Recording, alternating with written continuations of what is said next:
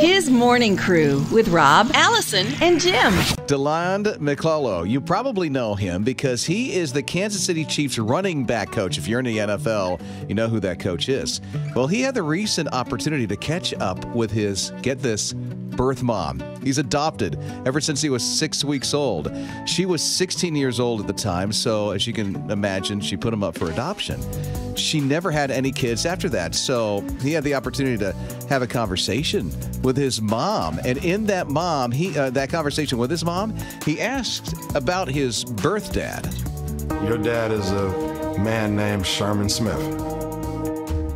And when she said that, I mean, I almost fell out, almost like passed out. And I could kind of hear him choke up a little. And he says, well, I've known Sherman my whole life. It's like I couldn't even hear anything she was saying because I'm still processing your dad is a guy by the name of Sherman Smith. I knew exactly who, what. I'm like, this is unbelievable to me, you know. That was from ESPN's E60 program, talking about his story. See, Sherman Smith was the running back coach at the time for Miami of Ohio. And he's the one who recruited Deland, had him on the team, and was his mentor, and they've known each other for 28 years. They've been that close. He had no idea that the man that was his mentor, Sherman Smith, was his biological dad. Oh, my goodness. What are the odds? I mean, know, come right? On. God's fingerprints are all over this. Man. Crazy. I wonder what Sherman's reaction was, though, when he found out he was this guy's dad. He's like, whoa.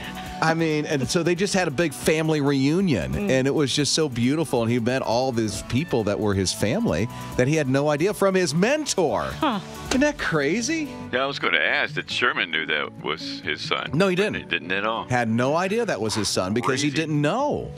He had no idea. Man. That's a crazy story. They have so many similarities. I mean, they kind of look alike, but also the passion for football, you know? And running backs, because when Sherman was in the NFL, he was a running back, and he's a running back coach. Man, so there's stories behind the games. I didn't realize that. Everybody has a story, Jim. I'm going to start looking into this. Yeah, let's look into your own story, because even Jim has a story. Yeah, I do? Yeah, what is it? I'm not sure yet.